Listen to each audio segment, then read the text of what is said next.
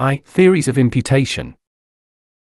1. The Pelagian theory, or theory of man's natural innocence. Pelagius, a British monk, propounded his doctrines at Rome, 409. They were condemned by the Council of Carthage, 418. Pelagianism, however, as opposed to Augustinianism, designates a complete scheme of doctrine with regard to sin, of which Pelagius was the most thorough representative, although every feature of it cannot be ascribed to his authorship. Socinians and Unitarians are the more modern advocates of this general scheme. According to this theory, every human soul is immediately created by God, and created as innocent, as free from depraved tendencies, and as perfectly able to obey God, as Adam was at his creation. The only effect of Adam's sin upon his posterity is the effect of evil example. It has in no way corrupted human nature. The only corruption of human nature is that habit of sinning which each individual contracts by persistent transgression of known law.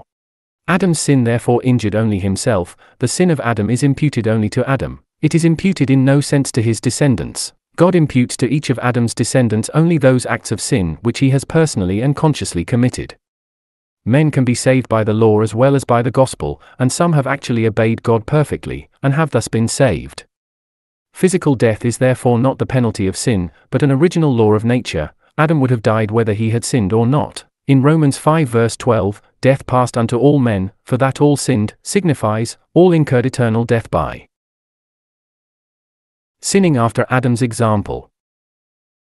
Wiggers, Augustinism and Pelagianism, 59, states the 7 points of the Pelagian doctrine as follows. 1. Adam was created mortal, so that he would have died even if he had not sinned. 2. Adam's sin injured, not the human race, but only himself. 3. Newborn infants are in the same condition as Adam before the fall. 4. The whole human race neither dies on account of Adam's sin, nor rises on account of Christ's resurrection. 5. Infants, even though not baptized, attain eternal life. 6. The law is as good a means of salvation as the gospel. 7. Even before Christ some men lived who did not commit sin. In Pelagius' Commander on Romans 5 verse 12, published in Jerome's Works, Volume 11, we learn who these sinless men were, namely, Abel, Enoch, Joseph, Job, and, among the heathen, Socrates, Aristides, Numa. The virtues of the heathen entitle them to reward. Their worthies were not indeed without evil thoughts and inclinations, but, on the view of Pelagius that all sin consists in act, these evil thoughts and inclinations were not sin. Non pleni nascima, we are born, not full, but vacant, of character. Holiness, Pelagius thought, could not be concreated. Adam's descendants are not weaker, but stronger, than he, since they have fulfilled many commands, while he did not fulfill so much as one. In every man there is a natural conscience, he has an ideal of life, he forms right resolves, he recognizes the claims of law, he accuses himself when he sins. All these things Pelagius regards as indications of a certain holiness in all men, and misinterpretation of these facts gives rise to his system. He ought to have seen in them evidences of a divine influence opposing man's bent to evil and leading him to repentance. Grace, on the Pelagian theory, is simply the grace of creation, God's originally endowing man with his high powers of reason and will. While Augustinianism regards human nature as dead, and semi-Pelagianism regards it as sick, Pelagianism proper declares it to be well. Dorner, Glaubenslehre, 243, SYST, Doct. 2-338, neither the body, man's surroundings, nor the inward operation of God, have any determining influence upon the will. God reaches man only through external means, such as Christ's doctrine, example, and promise. This clears God of the charge of evil, but also takes from him the authorship of good. It is deism, applied to man's nature. God cannot enter man's being if he would, and he would not if he could. Free will is everything. Ib. 1:626, SYST, Doct. 2:188, 189. Pelagianism at one time counts it too great an honor that man should be directly moved upon by God, and at another, too great a dishonor that man should not be able to do without God. In this inconsistent reasoning, it shows its desire to be rid of God as much as possible. The true conception of God requires a living relation to man, as well as to the external universe. The true conception of man requires satisfaction of his longings and powers by reception of impulses and strength from God. Pelagianism, in seeking. For man, a development only like that of nature shows that its high estimate of man is only a delusive one. It really degrades him by ignoring his true dignity and destiny. See Ib. 1:124, 125, SYST, Doct. 1:136, 137, 2:43-45, SYST, Doct. 2:338, 339, 2:148, SYST, Doct. 344. Also Schaff, Church History, 2:783-856, Doctrines of the Early Socinians, in Princeton Essays, 1:194-211, Werter, Pelagianismus. For substantially Pelagian statements, see Sheldon, Sin and Redemption, Ellis, Half-Century of Unitarian Controversy, 76.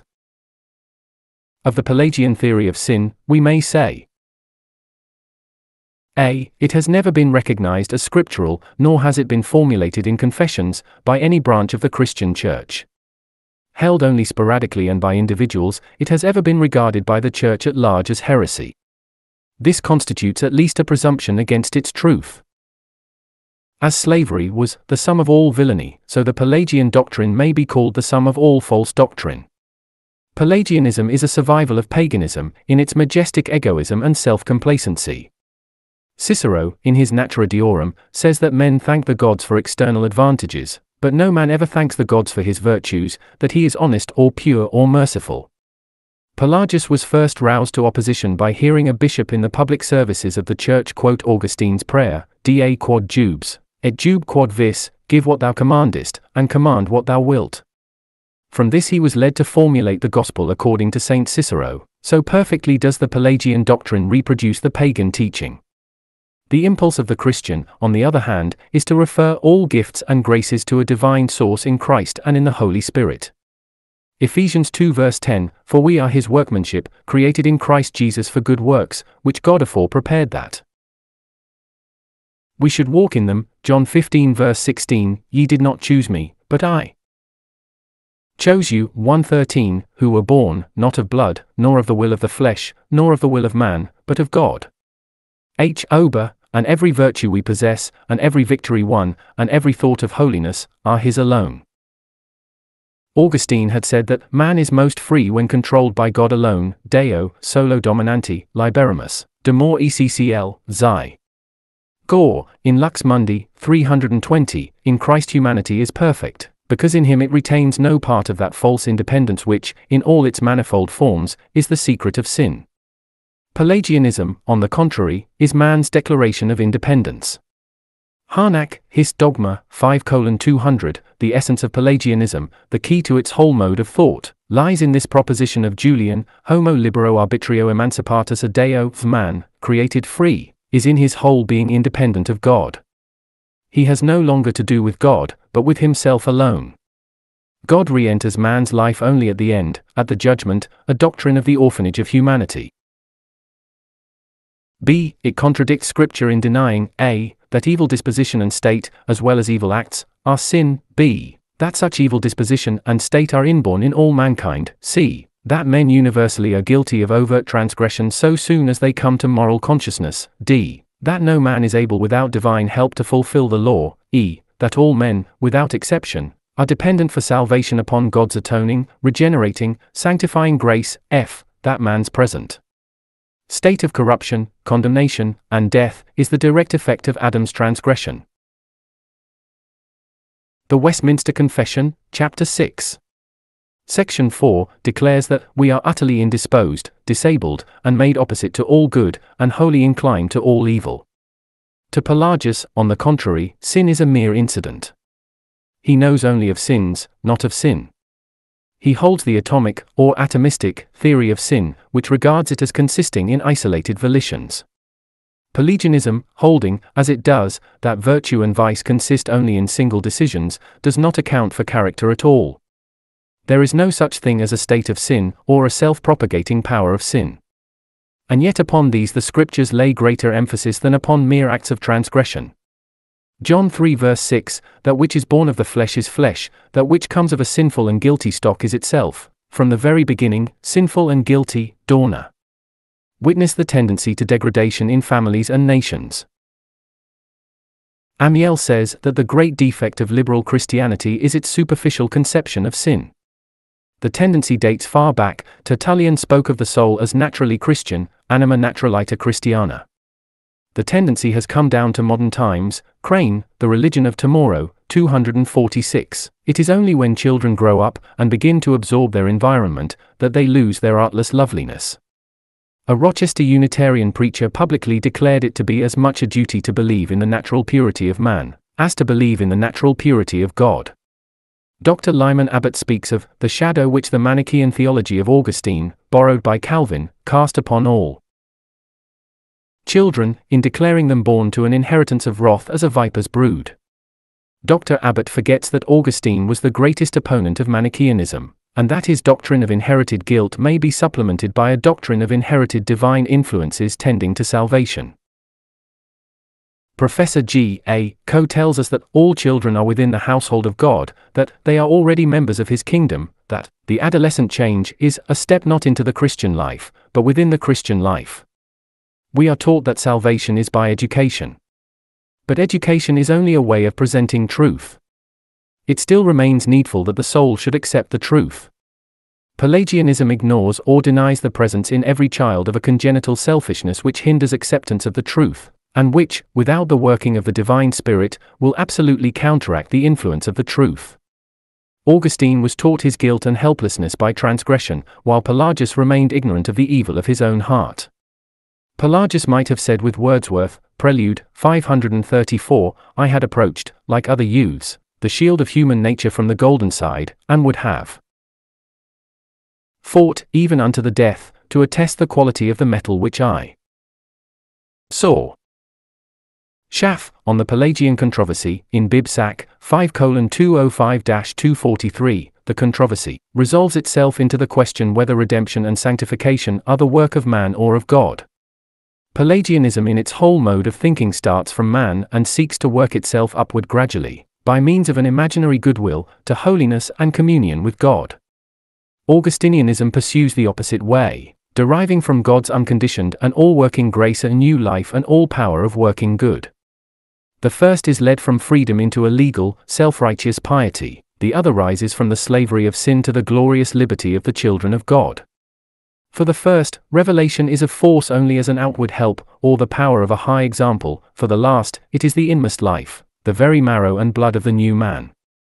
The first involves an ebionitic view of Christ, as noble man, not high priest or king. The second finds in him one in whom dwells all the fullness of the Godhead bodily. The first makes conversion a process of gradual moral purification on the ground of original nature. With the last, it is a total change, in which the old passes away and all becomes new. Rationalism is simply the form in which Pelagianism becomes theoretically complete. The high opinion which the Pelagian holds of the natural will is transferred with equal right by the rationalist to the natural reason. The one does without grace, as the other does without revelation. Pelagian divinity is rationalistic. Rationalistic morality is Pelagian. See this compendium, page 89. Allen, Religious Progress, 98-100. Most of the mischief of religious controversy springs from the desire and determination to impute to one's opponent positions which he does not hold, or to draw inferences from his principles, insisting that he shall be held responsible for them, even though he declares that he does not teach them. We say that he ought to accept them, that he is bound logically to do so, that they are necessary deductions from his system, that the tendency of his teaching is in these directions, and then we denounce and condemn him for what he disowns. It was in this way that Augustine filled out for Pelagius the gaps in his scheme, which he thought it necessary to do, in order to make Pelagius's teaching consistent and complete, and Pelagius, in his turn, drew inferences from the Augustinian theology, about which Augustine would have preferred to maintain a discreet silence. Neither Augustine nor Calvin was anxious to make prominent the doctrine of the reprobation of the wicked to damnation, but preferred to dwell on the more attractive, more rational tenet of the elect to salvation, as subjects of the divine choice and approbation, substituting for the obnoxious word reprobation the milder, euphemistic word preterition. It was their opponents who were bent on forcing them out of their reserve, pushing them into what seemed the consistent sequence of their attitude, and then holding it up before the world for execration.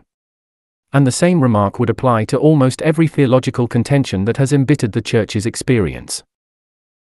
C. It rests upon false philosophical principles, as, for example, a. that the human will is simply the faculty of volitions, whereas it is also, and chiefly, the faculty of self-determination to an ultimate end, b. that the power of a contrary choice is essential to the existence of will, whereas the will fundamentally determined to self-gratification has this power only with respect to subordinate choices, and cannot by a single volition reverse its moral state, c. that ability is the measure of obligation, a principle which would diminish the sinner's responsibility, just in proportion to his progress in sin, d. that law consists only in positive enactment, whereas it is the demand of perfect harmony with God, inwrought into man's moral nature, e. that each human soul is immediately created by God, and holds no other relations to moral law than those which are individual, whereas all human souls are organically connected with each other, and together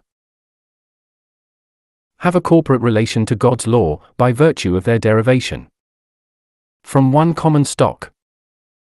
A. Nienda, Church History, 2:564-625, holds one of the fundamental principles of Pelagianism to be the ability to choose, equally and at any moment, between good and evil.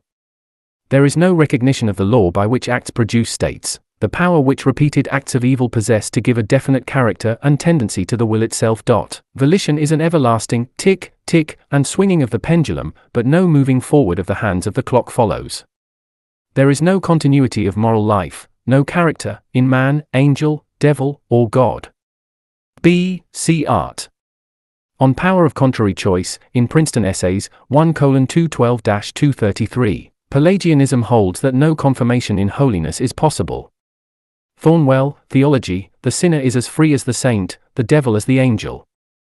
Harris, Philos, Basis of Theism, 399, the theory that indifference is essential to freedom implies that will never acquires character, that voluntary action is atomistic, every act disintegrated from every other, that character, if acquired, would be incompatible with freedom. By mere volition the soul now a plenum can become a vacuum, or now a vacuum can become a plenum. On the Pelagian view of freedom, see Julius Müller, Doctrine of Sin, 37-44. C. Psalm 79 verse 8, Remember not against us the iniquities of our forefathers, 106:6, we have sinned with our fathers. Notice the analogy of individuals who suffer from the effects of parental mistakes or of national transgression. Julius Müller, Doct. Sin, 2:316, 317. Neither the atomistic nor the organic view of human nature is the complete truth. Each must be complemented by the other. For statement of race responsibility, see Dorner, Glaubenslehre, 2:30-39, 51-64, 161, 162, System of Doctrine, 2:324-334, 345-359, 3:50-54. Among the scripture proofs of the moral connection of the individual with the race are the visiting of the sins of the fathers upon the children, the obligation of the people to punish the sin of the individual, that the whole land may not incur guilt, the offering of sacrifice for a murder, the perpetrator of which is unknown. Achan's crime is charged to the whole people. The Jewish race is the better for its parentage, and other nations are the worse for theirs. The Hebrew people become a legal personality. Is it said that none are punished for the sins of their fathers unless they are like their fathers? But to be unlike their fathers requires a new heart. They who are not held accountable for the sins of their fathers are those who have recognized their responsibility for them, and have repented for their likeness to their ancestors. Only the self-isolating spirit says, "Am I my brother's keeper?" Genesis 4 verse 9, and thinks to construct a constant equation between individual misfortune and individual sin. The calamities of the righteous led to an ethical conception of the relation of the individual to the community. Such sufferings show that men can love God disinterestedly, that the good has unselfish friends. These sufferings are substitutionary, when borne as belonging to the sufferer, not foreign to him, the guilt of others attaching to him by virtue of his national or race relation to them. So, Moses in Exodus 34 verse 9, David in Psalms 51 verse 6, Isaiah in Is 59:9-16, recognize the Connection between personal sin and race sin. Christ restores the bond between man and his fellows, turns the hearts of the fathers to the children. He is the creator of a new race consciousness. In him as the head we see ourselves bound to, and responsible for others. Love finds it morally impossible to isolate itself.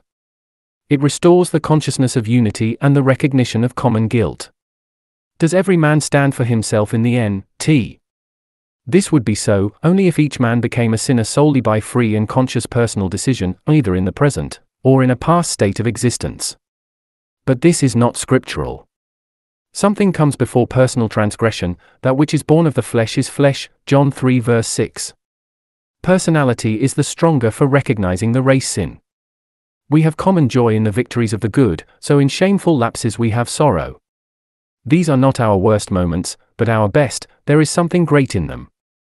Original sin must be displeasing to God, for it perverts the reason, destroys likeness to God, excludes from communion with God, makes redemption necessary, leads to actual sin, influences future generations. But to complain of God for permitting its propagation is to complain of his not destroying the race, that is, to complain of one's own existence. See Shed, Hist Doctrine, 2:93-110, Hagenbach, Hist. Doctrine, 1:287, 296-310, Martinson, Dogmatics, 354-362, Princeton Essays, 1:74-97, Dabney, Theology, 296-302, 314, 315.